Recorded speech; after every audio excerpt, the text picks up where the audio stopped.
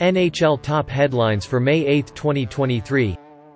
Michael Sgarbossa has signed a 2-year, two-way contract with the Washington Capitals. The forward played in 8 games with the Capitals in the 2021-22 season.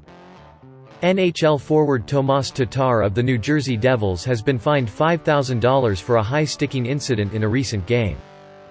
Miro Heiskanen, defenseman for the Dallas Stars, was injured during a recent game. The team lost the game to the Seattle Kraken.